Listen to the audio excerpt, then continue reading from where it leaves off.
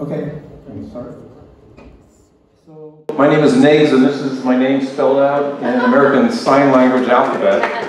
This is all about hands because I've been using hands recently in my art, and hands are expressive. They can spell, they can speak, they can tell stories, they can hug. Some bad hands can hurt, as we heard previously. 10,000 years ago in a cave in Argentina, these handprints were discovered. You notice that those, back then, people didn't make chin prints or nose prints or butt prints. They used their hands. Hands were people's identities. I think it said a lot about them, and each hand has a different design in it, representing a different person. So even back then, I worked in a bakery after college in the 1960s, and it was during the civil rights era, and there was a lot of strife going on, and I hated my job, and I hated my bosses, and I wanted to do something with my hands for the first time as an artist, and I decided to integrate the loaves of bread. And essentially I took a pumpernickel loaf and I inserted it into white loaves, and I sent them into the wrapping machines, and I'd go home at night dreaming of the family in the morning, opening up that loaf of bread while the civil rights stuff was going on TV. And having to realize now somebody who knows what it's like to be a dark slice and a white loaf is the great Will Smith. And the reason he's up here is because I heard in the height of his success, I heard an interview with him, and he said that in order to become a better actor, he realized he had to become a better person. And that inspired me, and this was one of the first works I did with hands. It was sculptural, but I'm not a sculptor. But anyway, it's a plaster hand with a heart carved in it, and it's about the power of love, and it's breaking through the steel plate. That was the only sculpture I ever did, as you'll see. In college, I fooled around with drawing, and this shows the power of a clenched fist and the harm and the damage that the hand can do when used without good intent. So that was just an example. I was angry at the time, and I never hit anyone, but that's how I expressed it in those drawings. This is me. This is from a silent movie. I put myself in it. Basically, I'm holding hands with a clock. And this movie actually inspired me to do a piece about time using hands.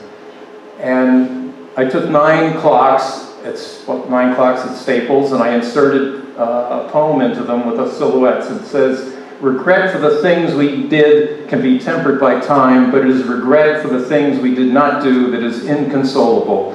And the figures starting at the top left, they're a couple holding hands, and slowly as time goes on they drift apart and their hands separate.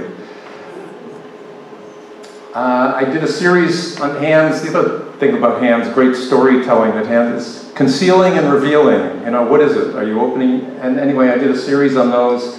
You know, a closed hand is concealing, but when it opens, it's revealing, and vice versa. And it can reveal a lot of magical, personal things.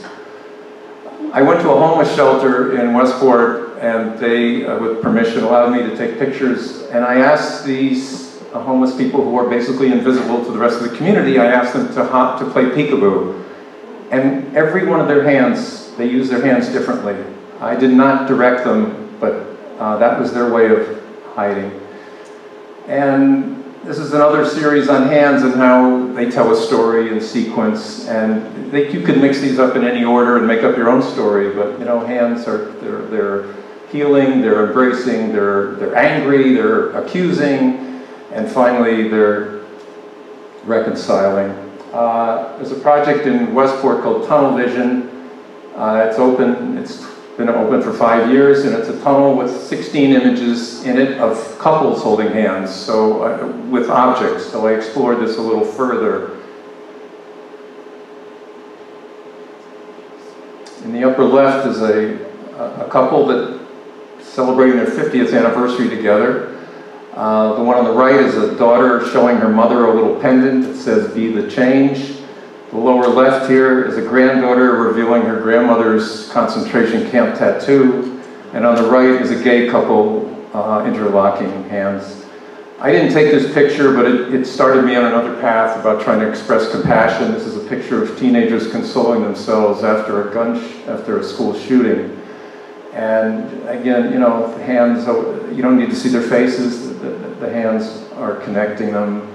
And I wanted to take, this picture I did take at an event. This is a developmentally disabled young man high-fiving his counselor. And I mean, the look between them is wonderful, but they are really connecting. Their hands are connecting them as humans, and you don't really even need to see their faces. But if I can stop one heart from breaking, I shall not live in vain. If I can ease one life the aching, or cool one pain, or help one fainting robin unto his nest again, I shall not live in vain. This is a poem by Emily Dickinson that, to me, expressed compassion in the most simple, direct, powerful way. And I wanted to speak this with my photography, and this is one.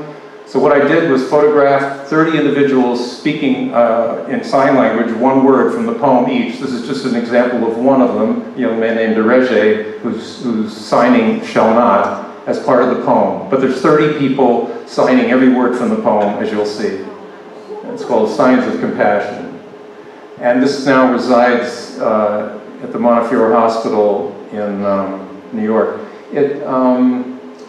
You know, it's a silent poetry reading, and people talk about art speaking to them. This is speaking to you, to everyone, in a very silent way. And I will leave you with this last message, which we can all take home. So give yourself a hand.